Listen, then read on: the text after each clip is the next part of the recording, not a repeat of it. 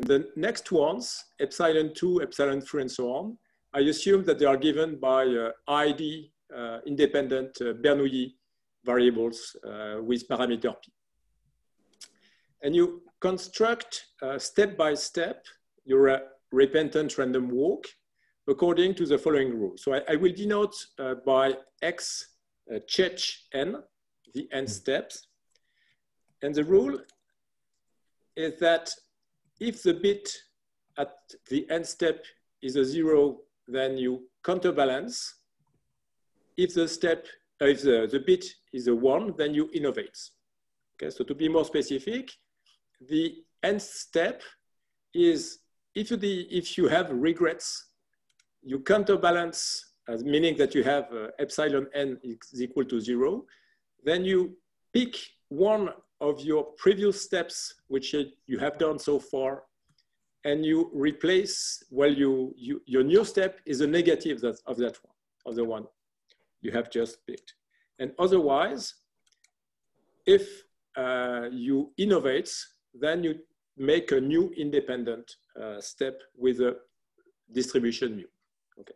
So here, more precisely, the variable un, which you use to counterbalance your step, un is picked uniformly at random among the integers 1, 2, n minus 1. And the in here is simply the number of innovations that you have made. Okay. So in short, you have 3 independent sources of randomness. The random bits, epsilon, the independent steps, x1, x2, and so on, and the uniform variables, which you decide to, at which you look back at your past. So I stress that you can counterbalance several times the same step. You can also counterbalance a step which you have already counterbalanced previously. So there is a kind of a chain of counterbalancing. So let me briefly describe an example just to be sure that everyone has understood the dynamics. So we consider this sequence of bits. So as I say, you start with an innovation with a 1. The 0 next means that you are counterbalancing some step as a second step. The next one means that you innovate again, then you will counterbalance twice, 3 times, then innovate again, then counterbalance, and so on. So you need also to specify which steps are counterbalanced. So they are only defined for the values of n's, such that epsilon n is equal to 0. So for the 1 here, I do not need to give any value. So assume first the first counterbalancing event, you decide to counterbalance the first step. Then for the fourth one, you decide to counterbalance the second step. The third here, you will counterbalance the fourth step, and so on. Again, you counterbalance the fourth step, and here you will counterbalance the third step. Okay? So this means that in terms of your steps, your sequence X chech, so you start always with an innovation. Then the next, you know that this is, you regret what you have done. So you counterbalance, you have no choice, you can only counterbalance the first step, so you get a -1. Then you have a 1, meaning that you innovate again. So the next step is x2. Then you have a 0 for epsilon, meaning, and you say that u4 is equal to 2. So you need to counterbalance the second step, which is -x1. So the first step is then x1. Okay. Then you have again, you again regret what you have done, but this time you decide to counterbalance the fourth steps. So the fourth step is this one, x1. So you have a -x1 afterwards. Okay. The same thing happens next. So you again counterbalance the fourth step, which is -1. Then you have an innovation. It's the one there. So the innovations gives you x3 because you have used so far x1, x2. So thereafter, you counterbalance again. And this time you counterbalance your third step. So which is x2, meaning that you get a -x2 and so on. Okay, so I hope that the dynamics of the repentant walker is clear. And what is the position of the walker after n steps? Well, it's given by the sum of these steps x change from 1 to n, as we have just introduced. And so the purpose is to analyze, to understand the asymptotic behavior as n tends to infinity of S change n. And in this direction, the first two moments of the distribution, the step distribution mu will be relevant. So I denote by M1 the first moment, M2 the second moment. Okay, and we shall always assume that these two quantities are well defined. Okay, so the first topic of interest is we will discuss the ballistic behavior, that is the law of large numbers. And it's very easy to check from the dynamics of repentance that there is an equation for the expectation of the n+1 step of your repentant random walk. So this is the equation here. And this only depends on the position of the walker at stage n. So essentially, this means that you are able to, you have a recursive equation for the first moment of the walker, and you can solve this equation explicitly. And it's not difficult to see that on average, the walker after n step will be at distance p divided by 2 minus p times m1, m1 being the expectation of the typical step. And it's certainly not as a surprise that actually this result, which is just a result in expectation, has also a probabilistic, I mean, it's also a limit in probability. So you have a kind of a law of large number or ballistic behavior.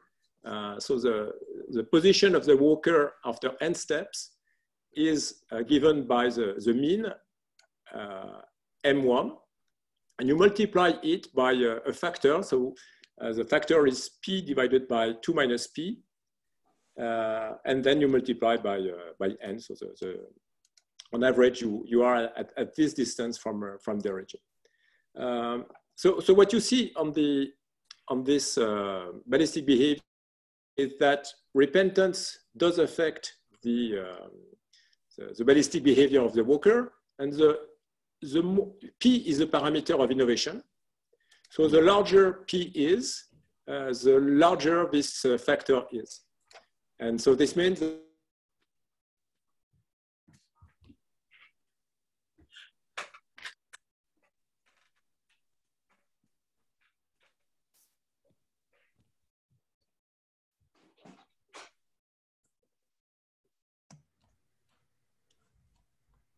looks like Jean frozen.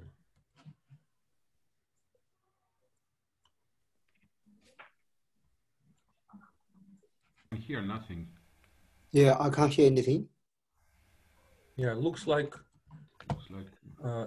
something happened to the internet connection. Okay, let's wait. was there, I think. Yes. And okay, and my main concern, my main interest will be about the central limit theorem, let's say, or the asymptotic normality for the walker. So now here is the main theorem. You assume that the second moment exists, and there is convergence in the distribution of the random repentant random walk you subtract the mean. This subtraction is due to the ballistic behavior that we just discussed. And you normalize it as in the usual central limit theorem by root n. And this converges in distribution. And the limit is a Gaussian, but centered Gaussian variable, but with a variance which is perhaps a bit surprising. So it's given on the theorem. I will not read it. I think it's interesting to observe that the variance of the limit depends linearly on the second moment and on the square of the first moment. But it does not depend only on the variance of your step, and which is a bit surprising.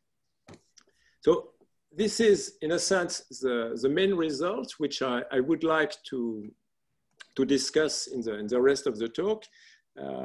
But it's a bit like in a trip. I mean, when you are making a trip, you need a goal. So the goal is this theorem. But if your trip is interesting, actually, the places you visit during your trip are maybe more interesting than the goal itself. So by this, I mean that possibly there are more direct ways of establishing this result. But my interest will be essentially some connections with combinatorics, which might be more interesting on our ways. And in particular, the proofs, I will not give full proof, but just rough indications. We will identify the main actors who are responsive for the asymptotic behavior that have been described in these two theorems. And more precisely, we'll see that the ballistic behavior is entirely due to a small group of random variables. These are the ones which have appeared just once. So you have made a step, but you haven't yet counterbalanced this step. And this is essentially the explanation of the ballistic behavior. So roughly speaking, the number of steps that you have done and not counterbalance is the explanation of this factor p divided by 2 minus p in the law of large numbers. And the asymptotic normality is significantly more complex. It has various sources. First source is the fluctuation of the preceding number. So as I say, the number of variables which have appeared exactly once is of order p divided by 2 minus p times n. But there are fluctuations, and these fluctuations will play a role in the normal central limit theorem. There is also a central limit theorem, which is related to the variables which have used twice, 3 times, 4 times, and so on. And last but not least, there will be some further central limit theorem related to Ernst. So in short, the proof relies on mostly on combinatorial analysis and connection with permutations, recursive trees, Ernst, and Eulerian numbers, which I will now describe. Well, to start our journey, we will start with, let's say, the easiest walk. So let's us consider the simplest of this model. It's called the simple random walk full of regrets, meaning that the walker is, yes, he keeps regretting what he has done. So there is no innovation. He makes a first step, and for simplicity, you decide that the first step is a step of a unit length. And all the time, or the rest of the time, the walker will regret some of its action. So the only source of randomness are the steps which are regretted successively by the walker. And these are these variables U2, U3, and so on, UN. And remember that they are independent, and they are given by, so UN has a uniform distribution on the integers 1 to n minus 1. So this is the step that you regret, the step that you will counterbalance. Okay. So in this framework, it is convenient to represent these uniform random variables as a so-called random recursive tree. So what is a random recursive tree? It's probably one of the simplest kind of random tree you can imagine. You use the non-negative, the positive integers as vertices, and you decide to create an edge between n and its parent, and the parent is chosen uniformly at random among the preceding vertices. Okay, so let's see how it works. So you start, you have no choice. This is the ancestor of your tree. Then comes the second vertex, and the second vertex has also no choice. It has to choose one as parent. Let's say that the third vertex, now it has two choices, and it chooses the second vertex as parent. Then the fourth vertex chooses the first one, fifth one, sixth, seventh one, and so on. Okay, so that's the way you are growing your random recursive tree. And in our setting, this describes the behavior of the walker full of regret. In the sense that you know that at the, say for instance, the fourth step of the walk, you will regret the first one. At the sixth steps of your walk, you will regret the second one, which in turn was a remorse of the first one. Okay, so the first one, by our convention, is just a step plus one, meaning that we just have to care about the signs of the steps, and they are given by the, so they are given as follows. You, as the first generation, I mean, the ancestor has a plus. Individuals at the second generation correspond to minus. Individuals at the second generation with plus, third generation with a minus, and so on. Okay, so this is the ancestor, first generation, second generation, third generation, and so on. Okay. So what does that mean for the walker? This means that the quantity that you are interested in is the difference between the number of individuals which are at even generation minus the number of individuals which are at odd generations. Okay, and here generations are measured with respect to the ancestor, to the vertex one. So this is the quantity which tells you where the walker will be after n steps. And it turns out that random recursive trees are closely connected with uniform random permutations. And more specifically, a random recursive tree of size n plus 1 can be viewed as a modelization of a random uniform permutation of size n. And in this framework, the number of odd vertices at odd generation, minus 1, has the same law as the number of descents in a uniform random permutation of size n. So what do I mean by descent? So you look at the number of times you say you have a permutation sigma, and the number of times k, such that sigma of k is larger than sigma of k plus 1. So that's the number of descents. And these two random variables, number of odd vertices minus 1 and the number of descents, have the same distribution. And the number of descents in permutations are well understood. And in particular, the distribution is given by the so-called Eulerian numbers, which are the numbers given at the bottom of this slide. For us, this formula will not be that important. But nonetheless, what will be relevant for us is that there are symmetries in permutation. In particular, it's easy to see that as soon as you have a permutation of size 3 and larger, on average, the number of descents is the same as the number of ascent. And this means that the random variable you are interested in here, the difference between even and odd vertices, is actually a symmetric random variable when n is at least 3.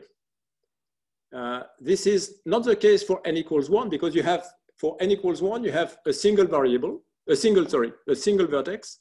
And so you have just one even vertex and no odd vertex. For n equals 2, that's trivial, because you must have one even vertex and one odd vertex. And from 3 and onwards, the distribution, the random variable that you observe has a symmetric distribution. So this is one aspect. Another interesting identity which is well known in this setting, in the setting of Eulerian numbers, is the so-called Lagrange-Tenney identity, which allows you to identify in distribution the quantity number of odd vertices minus 1 as the integer part of a sum U1, U2, and so on. And these one are ID uniform random variables on 0. So this identity is extremely useful because, integer parts are basically just a very minor nuisance, but then you are able to estimate moments using such a representation.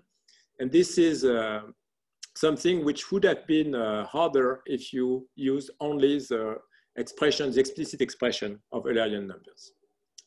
Okay, so just as a very simple application of what I just explained, you see that for the using this Lagrange-Tenney identity, there is a central limit theorem for the simple random walk full of regrets. So essentially, you have to understand what is a central limit theorem for sums of uniform random variables. And what you find is that, so delta of Tn, so that's the position of the walker full of regrets, divided by root n, this converges to a Gaussian variable centered with variance 1/3. And actually, this is no new result. It goes back to Najok and Heidi nearly 40 years ago, even though they do not use at all this kind of explanation. And they were more interested in the number of leaves of your random recursive tree than in the number, in the difference between even and odd generations. But it turns out that the two quantities have the same distribution. So this result is essentially due to these asserts. Okay, so this is the end of our warm-up. And now we study in more details the true repentant random walk. So I do no longer assume that the walker is full of regret. The walker innovates with probability P. And this repentance algorithm, which we described at the beginning, is actually a close relative to another algorithm which was introduced more than 65 years ago by Herbert Simon. And Simon was interested in explaining the heavy tail distributions that you can see in a number of applied statistics. So he introduced a model for long texts. So a text is simply a sequence of words, and the words are W1, etc., Wn. So you imagine that you produce a book, and you are analyzing the words of a book. So what is Simon's algorithm? So at each time, with a fixed probability P, and this is the same P as ours, you decide that the next word that you write is a new word different from all the preceding that you have used so far.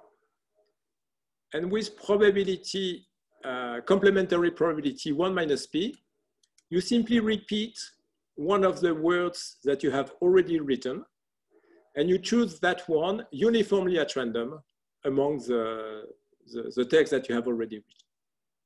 Okay? So I hope that Simon's algorithm is clear. So let us represent this algorithm as a forest. And the trees will correspond to the new words which are introduced in the text. So you start writing your first word, W1. Then, okay, you flip your coin and you decide to repeat it. So I just draw an edge, and I also call W1 the new vertex because it's a repetition. Then maybe you, after for the third word, you decide to innovate. You pick a new word which you haven't used. Then maybe at the fourth one is a repetition of the first. The fifth one is the repetition of the fourth word, and so on. You create then a new word at the 6 steps, and you repeat it at the 7 steps, and so on. Okay. So you see that the algorithm of Simon can be written down as a forest, like this, and the roots of the trees are the new words that you have used in your text. Okay. Okay, so now there is a clear connection with the dynamics of the repentant walker. And so what do we need to transform Simon algorithm and reinterpret it in our setting? Well, as I said, each tree corresponds to a new word in Simon's algorithm. So it's an innovation for us. It's a new step, new independent step that the walker makes. So you mark each tree with an independent copy of the step distribution mu that you have fixed. And then you need to analyze the contributions of these steps. So you need to analyze the difference between the number of vertices at even generation and the number of vertices at odd generation in each tree. And this is the variable which we denoted by delta t. And you sum all what you have done, and you see that there is this well, quite interesting formula for the position of the walker. So recall that S check n is the position of the repentant walker after n steps. So you measure the difference delta t between the number of even and odd vertices for each tree of your forest. You reweight it by the typical step, xt, and you take the sum over all the trees in your forest. And this gives you the position. Okay, so you have to understand, you have to analyze now the asymptotic behavior of this sum. Okay, so what you need are the following 3 facts for this. The first one is the distribution of the trees conditionally on their sizes. And this is something which goes back to Mer and Moon in 74. So Mer and Moon observed the following remarkable property for random recursive trees. So if you take a random recursive tree, no matter what its size is, and you remove a vertex from it, then it will split your tree into 2 subtrees. And given their sizes, these 2 subtrees are in turn independent random recursive trees. Okay, so this is a kind of property which is called sometimes randomness preservation or splitting property. It's very specific to random recursive trees. But again, if you remove, you need not even to choose it at random. You can remove a fixed one. Then the 2 subtrees that you obtain, conditionally on their sizes, are 2 independent recursive trees. And when you iterate this, then you see that actually the trees that arise in Simon's algorithm, in the forest that we have just described, conditionally on their sizes, these are independent random recursive trees. So you have a description of the trees in Simon's forest, conditionally on their sizes. The next result is actually the result of Herbert Simon himself. Herbert Simon analyzed the proportion of trees with a given size. So you let your algorithm grow until you have written, say, n words, n being very large. on average, you will have Pn new words, Pn different words which have been used, and you count how many words have appeared exactly once, how many words have appeared exactly twice, how many words have appeared exactly 10 times, and so on. And what Simon observed is that this proportion of trees having a given size converges as the size n tends to infinity. And the limit is given by this formula here, where B is for the beta distribution. So this is a probability distribution on the set of positive integers, which is called the Yule-Simon distribution, because it's very closely related actually to Yule branching processes. And in fact, yes, Simon called it the Yule distribution, but now it's known as a Yule-Simon distribution. And the last bit of that you need is also a relatively recent result. Now it's for the Gaussian fluctuations for the proportion of trees with size 1. So that is, in the preceding result, you take k equals to 1. You are interested in the number of singletons in your forest. And remember that these play a specific role in particular for the ballistic behavior of the repentant walker. And actually, the fluctuations around the average can be deduced from a result on Gaussian fluctuations for urns, which have been proved by Hu and Zheng some 20 years ago. So these are I would say the three main ingredients, plus the preliminaries that we discussed about Eulerian number and the expression of delta, interpretation of delta in terms of descent in random permutation, that are needed to establish the Gaussian, the normality of the repentant walker. Essentially, these are the three ingredients that you need to analyze asymptotically the formula in red. Okay, so I think I still have some time, and I would like to make a comparison with something quite related but different. It's we will compare the behavior of the repentant walker with the one of a self-confident person.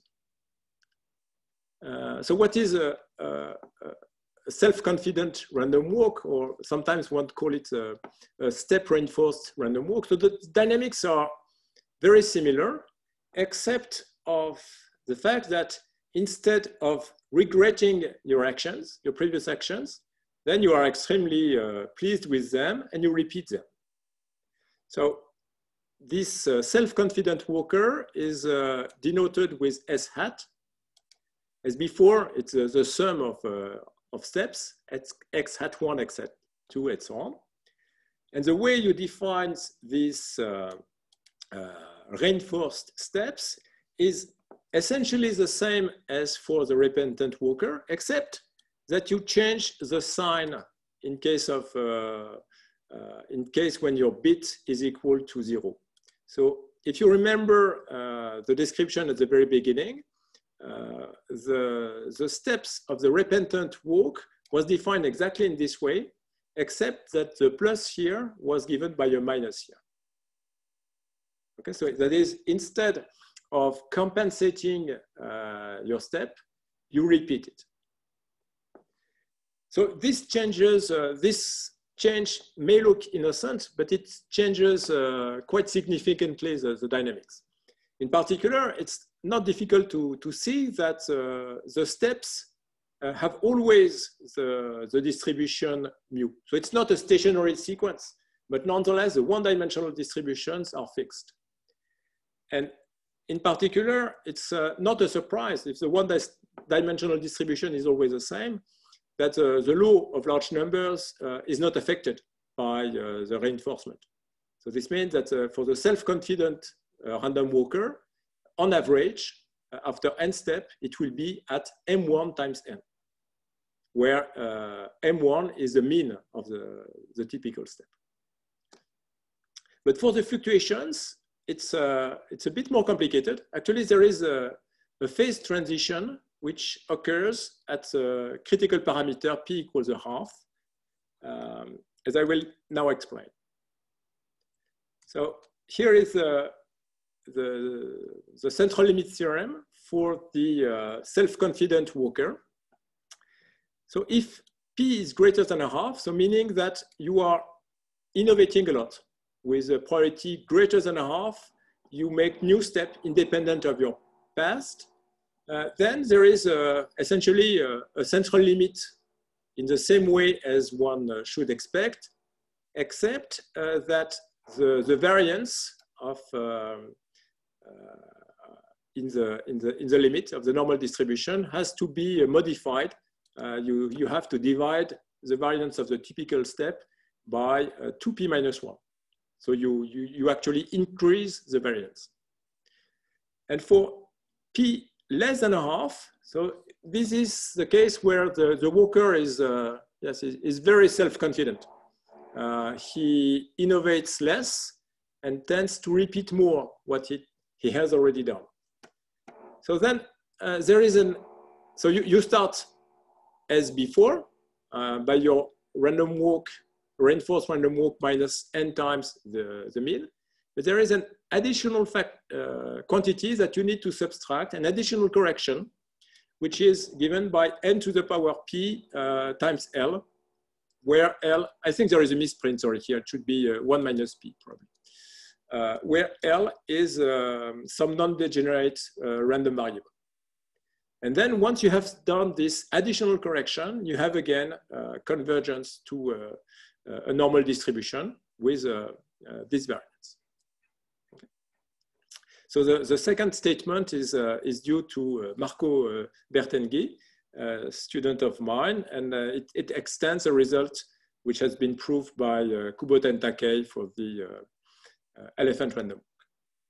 Okay, so how do we compare the two? Well, the dynamics of the repentant random walker and the self-confident random walker look very similar. But actually, the repentant random walker is much more difficult to analyze than the self-confident one. And this could be a statement for real life.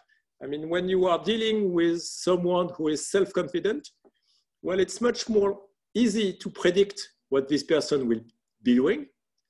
At the opposite, if you are dealing with someone who repents a lot, who is undecided, well, this person is probably harder to analyze, and it's harder to foresee what this person will do. And just to illustrate this sentence, let's consider the simplest case of all, when the distribution of the typical step is a Dirac mass at 1. So meaning that all the steps are plus 1s. So if you reinforce, well, it does not, if you consider the self-confident walker, it makes no difference whether the walker decides to innovate or to reinforce, because in any case, it will make a step plus 1. And so the position of the walker after n steps will always be n.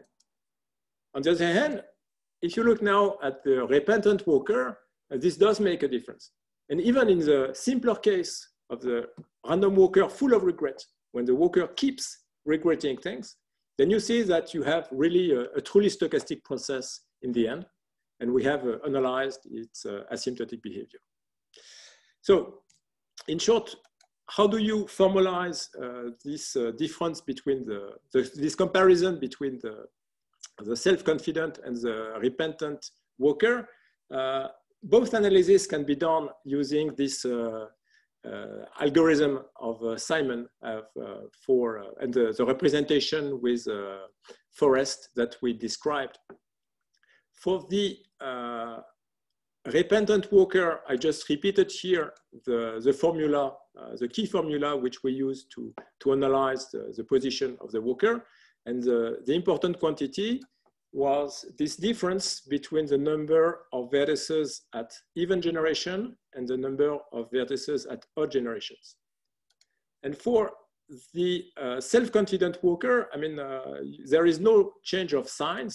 So the only thing which matters is the size of the tree.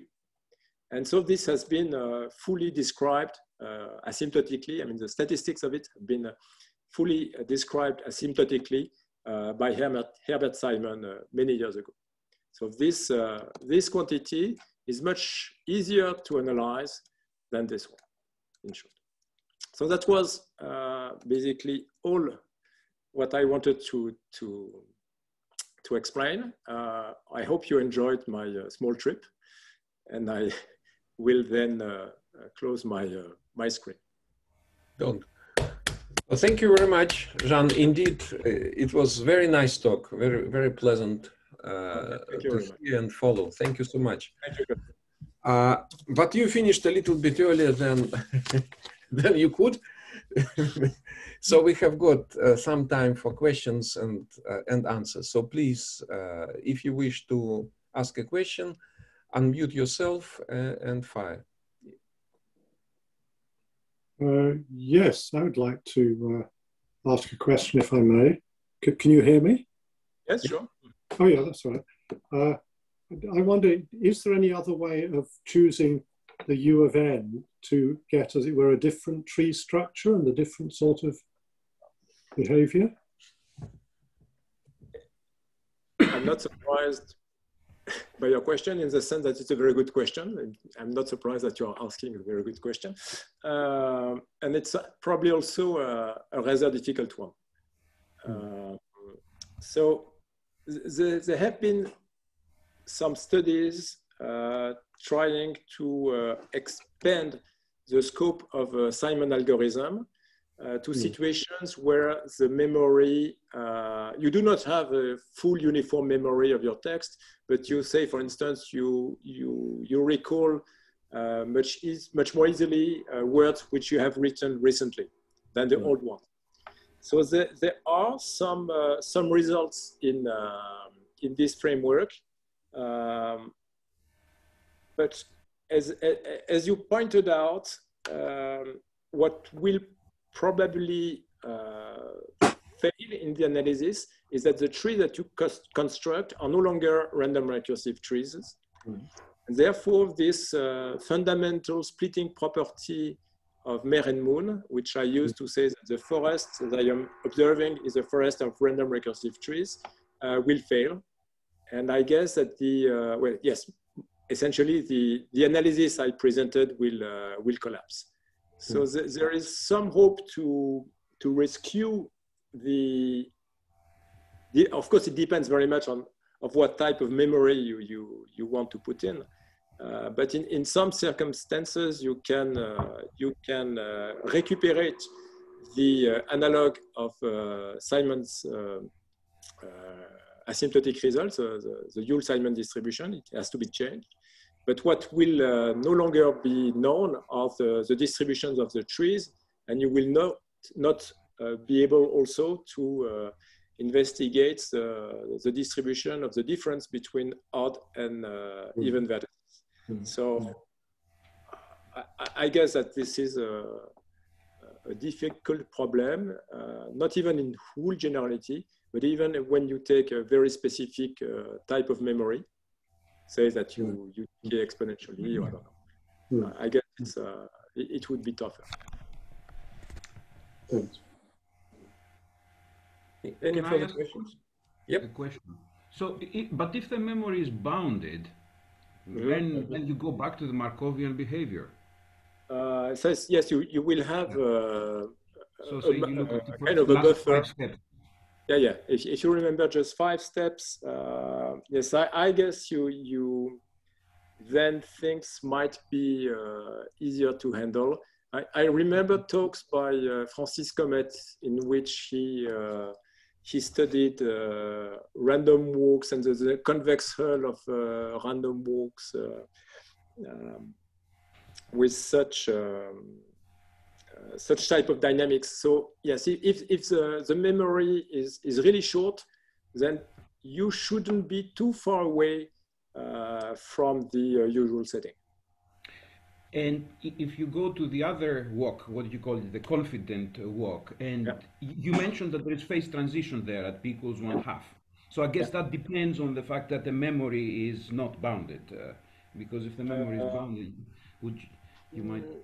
Yes, yes, certainly. But I believe that if you allow, for instance, power tail memory, you are remembering more easily the recent past, but still you keep track of the very ancient past. There will still be a phase transition. It's a bit complicated. I think it would be too difficult to explain it now. But yes, probably for the self-confident walker, the problem is tractable. And I expect that the phase transition will no longer take place at a half, but at a different parameter. But for the repentant one, things will be much more complicated, because you see, you really need to understand the structure of the tree. It's not sufficient to know what is the size. You need to analyze the difference between even and odd vertices. When you are self-confident, all what matters is the size of the tree. And this is a much easier quantity to deal with. Any other questions, please? Yeah, I have a question. So if you think about the values of the xi's coming up as like colors, like each one's an individual color, then this is sort of like an EARN model, right? Yeah. Or you could view it as an EARN model, yeah. So then can you say something about the proportions of sizes of colors, or view it as a random measure or something like that? Okay, so basically this is the result of Herbert Simon, which maybe I can share again my screen and show you the result. So this is this result here. So in the setting that you suggest, you have infinitely many colors. Indeed, as you said, you can interpret this as an EARN, and you count. You are in the EARN. You are introducing. You have the possibility of introducing new colors, which you have never seen before, and the result of Simon is a limit theorem for the number of balls. Which the number of colors which have a unique representant in the EARN, or which occur exactly twice in the EARN, and so on and so on. So this is a kind of a law of large number, because you are analyzing a random quantity, you normalize it, and the limit is deterministic.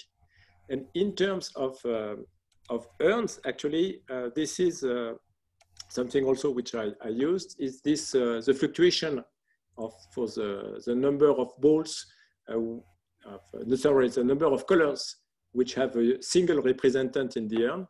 So this is where one uses Gaussian fluctuations for EARNs, bicolor EARNs, which was proved in this paper.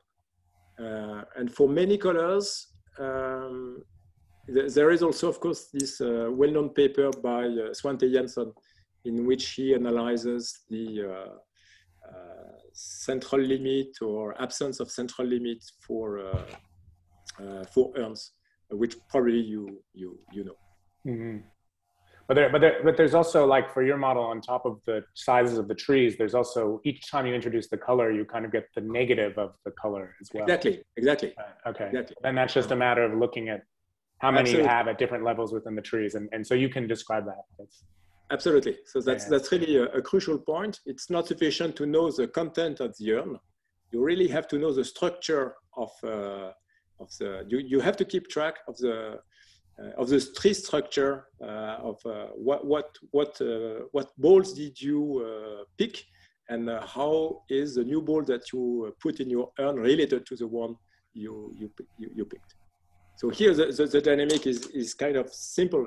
If you pick a color blue, then you know that you will return a color minus blue, in a sense.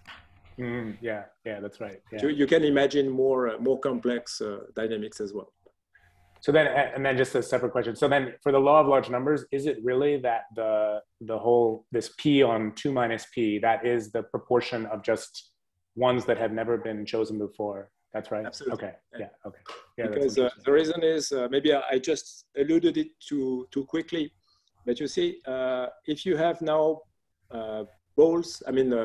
variables which have been picked exactly, well, you have two represented, then you know that there will be 1 plus, 1 minus. So this one will cancel out, you will never see them. And for 3 and more, the distribution of the difference delta t is always symmetric. Mm-hmm. This makes that it's unimportant whether you have a random variable, a step distribution which has a positive mean, because as soon as you have used it 3 times or more, on average, it will be 0. Yeah. So only the variables which you have used once and not more will be playing a role in the ballistic behavior. Yeah, you get this kind of like Friedman's urn, right, where you're always flipping to the other side, and you're always getting this one. It's converging to a half, basically. Yeah. Okay, thank you. That was a great talk, by the way. Thank you, Nathan. So, any further questions? If not, I will abuse my position, ask a couple of questions. Jean, first question about the repentant walk. For the law of large numbers, no almost sure convergence, or maybe? No, I would be rather optimistic. I mean, the proof which I gave is, well, first of all, it's rather simple, and it uses, I guess, I forgot a bit, but it's maybe characteristic functions. I mean, you can compute characteristic functions and play with it. And so it gives a convergence in probability. But most likely there are martingales which are kind of hidden in such processes. And there is a good hope that the ballistic behavior will hold almost surely. Mm. So if I should bet, I would say likely. I haven't given a serious thought. Yep. Now, for the central limit theorem, still for a repentant one, is there any interesting effects in the multivariate case? If X's were multivariate, say, covariance structure would be interestingly affected. So I believe that this question can be resolved by this Kramer-Vold device, in the sense that you will fix a direction and project. I mean, you take the scalar product of the walker with a given vector, and what you observe is, again, actually a repentant random walk in dimension 1. So I'm pretty confident that for higher dimension, you have a similar result. And so you will get, as a limit, a Gaussian variable in RD, say.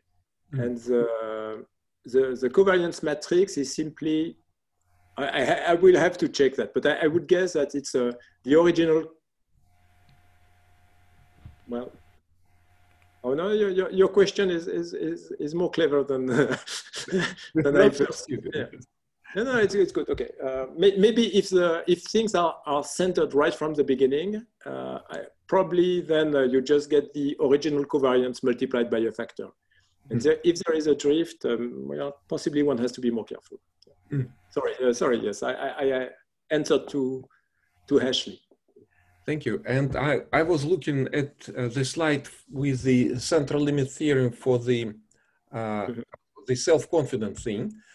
Yeah. I just spotted there is another misprint. So for the first relation, you had check rather than had. Okay. Yeah. Mm-hmm. Right. So for the case P1/2, nothing is known. No. It's a critical case, so it's known. So then you need to renormalize instead of root n by root n logarithm of n. Okay. And then you have a normal distribution. A normal distribution. There is an additional factor in the renormalization. Yeah. Thank you. So looks like there are no further questions. So Jean, thank you very much again for agreeing to give a talk. Question, Kostya. Oh, yes. Please. Hi, Ross. Hello, John. Hi. Well, it's a simple and obvious one, and I guess the point is you could do a lot more random walk things, such as recurrence and transience, and you know, drift to infinity, and all those things that we like to do. Okay, so that's also an excellent question, and I think it's also a rather difficult one. So I've been working, I mean, it's amusing because I'm currently working on the recurrence problem for the elephant random walk. So that's, there are some interesting stuff going on. In higher dimension, it's quite clear that in dimension 3 and more, the processes that you construct by this algorithm will be transient, just like the usual random walk. The difficulty will be in dimension 2. And I think it's even for the simplest one. I mean, you just have you just walk on one of the possible 4 neighbors. I think it's a complex question, and I can have some guess, but I'm very, very far from an answer. And your question actually has been much studied in the setting of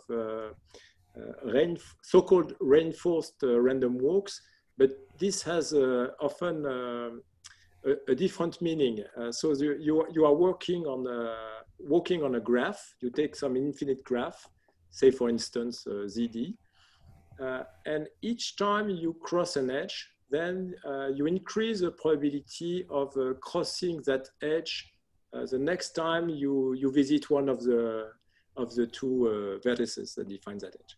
And questions about which look pretty innocent about recurrence and transience of a reinforced random walk are amazingly complicated.